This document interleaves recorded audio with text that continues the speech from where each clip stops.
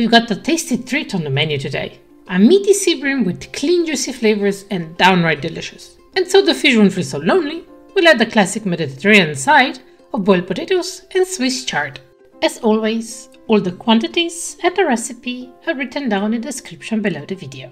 Now, let's start with our fish preparation, as this step takes usually the longest. Place the fish on the cutting board, and let's remove the front fins for easier seasoning and baking. Wipe away any excess moisture, and with a steady hand, make an incision from the tail to the head through the center on both sides. Generously season the fish inside and out with salt and pepper. Take your 2 slices of lemon and place them into the belly, accompanied by a sprig of thyme. Distribute thyme leaves on both sides of the cut and add a touch of rosemary.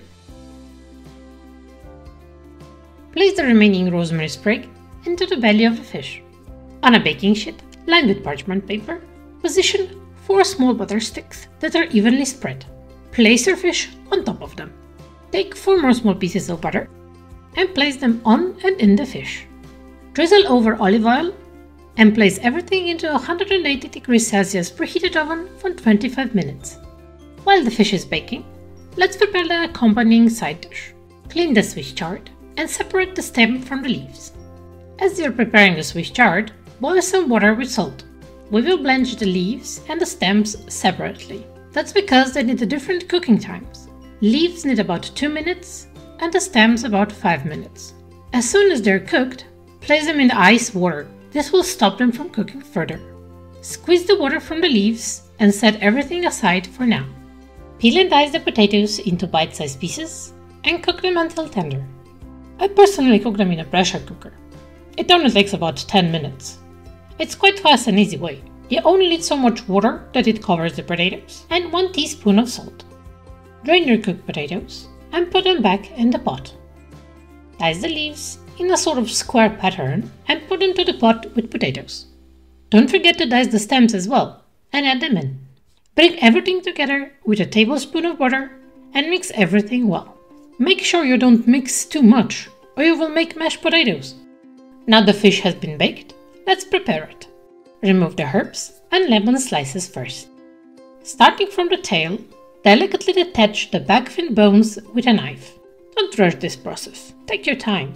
Fish won't swim away anyway, and you will ensure that the meat won't get damaged. Glide the knife beneath the skin, separating it from the flesh. As you can see, cleaning the fish and separating everything so it's edible, it's quite a process, but with time, you get the hang of it. If you enjoyed this video and would like to see more content like this, please consider subscribing to my channel. With your knife, make a small incision along the middle of the fish.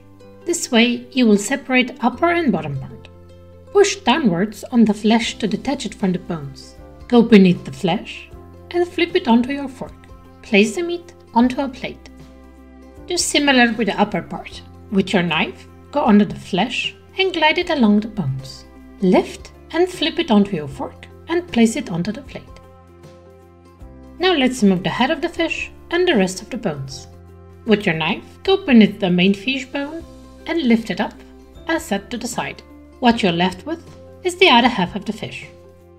Run your knife over the flesh to find any small bones still present in the fish and remove them. With your knife, get between the flesh and the fish skin and slowly separate them. Place the remaining fish onto a plate. Now let's combine both dishes together. Lather your potatoes with Swiss chard alongside the beautifully prepared fish.